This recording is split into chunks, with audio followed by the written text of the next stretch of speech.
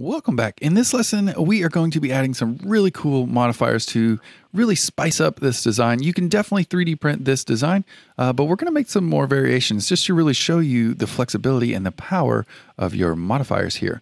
So let's go ahead and save. So we'll do File, Save As, and let's call this maybe Blender UI Modifiers, because we're getting a little crazy here, so we just want to make another version of it. So Blender UI Modifier, save as. The first modifier I want to show you is down in this little wrench here. So if you're on a different tab, just make sure you have your Suzanne selected and then click on this little wrench here. We're going to use this very, very often. Pretty much every time we come into Blender, we're going to use the modifiers tab. And so you can already see we have our bool tool modifiers, our Boolean modifiers, and that is this guy right here, the Boolean. But we're not going to add those. So let's just twiddle those up. So twiddle your little booleans up. And what's cool is we can always keep this kind of flexible design style open. So for the Suzanne here, I want you to double click on it and maybe put like dot original. This is our original Suzanne we have. And if you click on the flexible design and right click on it, you can duplicate that collection. And we can call this one maybe like low poly. So this is our low poly collection, and instead of Suzanne original .001, we can just call that low poly. And changing the name is going to be very helpful when we go to export our designs out, and so that everything stays nice and organized and titled for us. So we have Suzanne low poly, and that's what we're going to do with this Suzanne here. But notice we've got essentially like two Suzannes on top of each other. So if I click on one of the Suzannes, hit G and X, we've got them right on top of each other. So we can just slide one over. You can always, turn off your other flexible design there if you don't want to see it. But we'll just leave it open for now. And now I'm on the Suzanne low poly. Notice we still have our Booleans happening and that everything transferred over to this other design here. And that's what you want.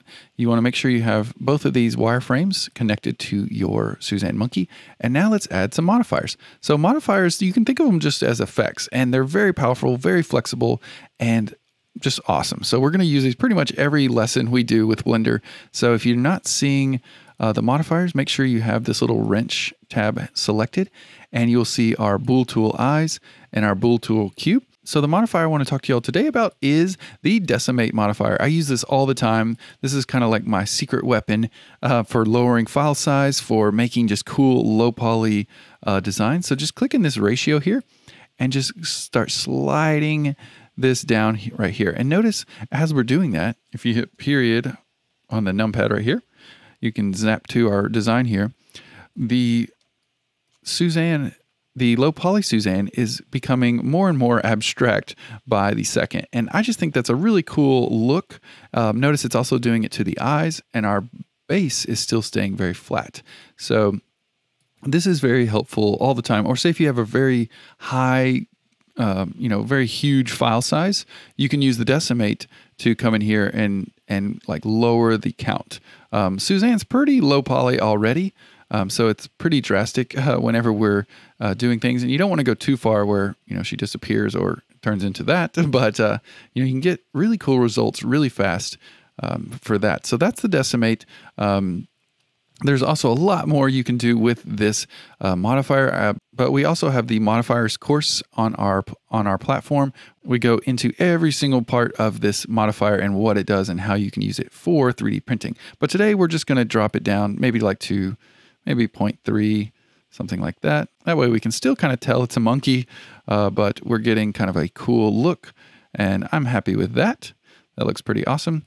And so that is our first modifier, the Decimate Modifier. It's going to be very helpful and very friendly to a lot of your workflows. So it's a very good one to know. But let's go ahead and jump into the next lesson where I'm going to teach you about the Subsurf Modifier.